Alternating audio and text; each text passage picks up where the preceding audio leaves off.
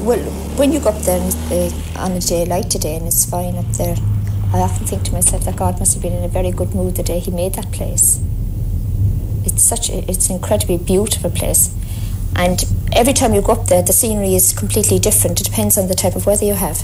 And if it's misty or foggy, and you can actually see the mist lifting and see the mist and the different shapes and the different mountains coming out of the mist is beautiful. You feel very near God up there. And there's a beautiful stillness up there. It's beautiful. It really is lovely up there. But the work's very hard. It's the work I hate, not the place. It's the actual physical work. It is such hard physical work. It's heavy work. It really, I suppose, it's even heavy work for a man, but for a woman. And I'd never been in a bog in my life before, so I mean, it was, I suppose, twice as hard for me. And I absolutely hate footing turf. It is so mundane. You're just standing on these four sods together trying to drive them. And when you look back, they're all knocked again, you know? It's mind-blowing. That's what Michael says to me about if I ever complain about the journey up there, or about Lango when they had to bring the turf down with donkey and carts, and that must have been dreadful, absolute. And mainly it was the women went as well, you know. And then they would have to come back down home and try and start a fire and bake bread and do all sorts of things and still do a day's work around the place. And that's why I don't like going up to the bog either. When I come back down, I've got to face in and light the fire, and the children are hungry and everybody's hungry and everybody's tired and you're frozen with the cold. And as I say, at the end of it all, you mightn't even get the turf out of there anyway. Give me gas central heating any day of the week. I've no pride where turf is concerned. The place up there is absolutely beautiful. It is, I mean, when you're up there doing... if you went up there on a really fine day like today, no, of course it's a pleasure. Anything is a pleasure in that weather. And if you have the radio, and especially if it's the morning and Gay Byrne is on, you see. Imagine sitting down with that scenery, listening to Gay Byrne. What more could you ask for?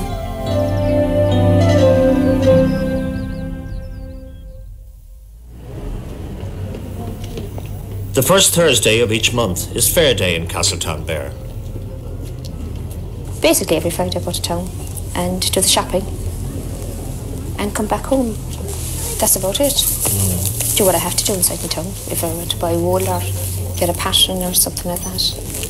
And we wouldn't go to town for entertainment at all. We would go to Allihies if we were going to go to the pub, which we don't do a whole lot anyway. But if we were going out, we would go to Allihies. He likes to look after the finances, even though probably he realises that I would be much better at it, but he's always done it. And I tend now not to bother about it at all. And it suits him and it suits me. Because, on the one hand, it's a bit unfair, isn't it, really? Because he will make all the decisions about what the money is to be spent on, where, when and how, and things like that. I have no financial worries. I don't know what's going on there, you see. The fox. You see all the ones that I got, that their ears are punched. It is much nicer shopping in Castletown from the point of view that you don't have to worry all the time about your handbag. You can actually have your handbag on the trolley, which is a huge thing. You can actually walk away from your handbag, from the trolley, and not have to worry about the handbag. And you can leave the car open. You can leave the keys in the car. You can leave the shopping in the car. You can leave the windows down in the car, and you can park the car anywhere within reason, and people are not coming hooting the horns at you. It is a sheer joy to shop in Castletown. I read that in the paper. Yes, punch that happened if you can go up. That's desperate, okay? It's hard for us to make money then. We'll be out with the shotgun from now on anyway. If you bought the shotgun, I think.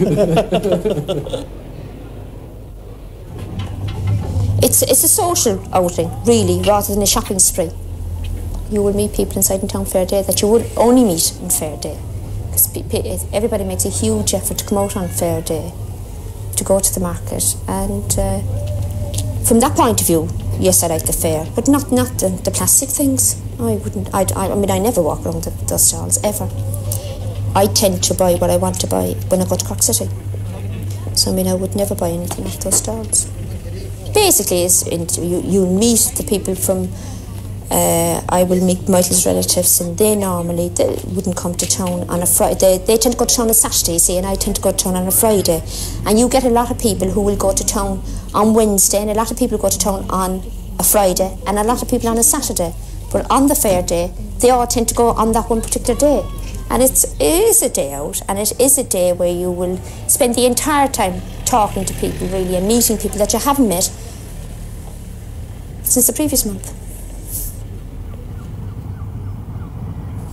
But it is a very cosmopolitan place, because I think it's the second largest fishing port in Ireland, isn't it? And I mean, the whole area centres around the fishing.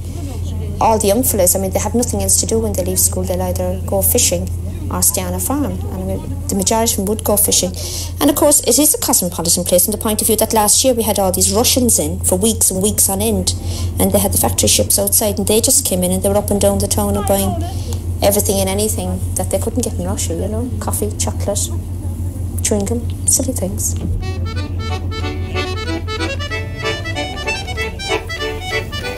A regular passenger and car ferry services the short trip between Beara Island and the mainland, but it is still an unfulfilled ambition of Eileen's to visit the island. I often intend to go to the island, but I just never had any reason to go out there.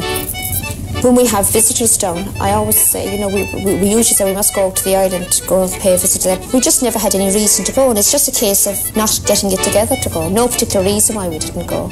Looking over it, it looks enormous, and in actual fact, the only island I've ever been on is Garnish Island. I've never even been across to Jersey Island, the one near us. So I would like to go up there just to see the layout of it. It's difficult to imagine what an island is like, where you can drive cars there and have a hotel there. And the priest over there, he keeps on inviting me over to the island, and eventually I will go. I will definitely make the effort and go there, just to say I've been there anyway. I keep meaning to take the bicycles across there with the kids and cycle around the island. And every year I'm saying we will do it, and every year we haven't done it yet. We will do it one day. Take the bikes off and cycle around there.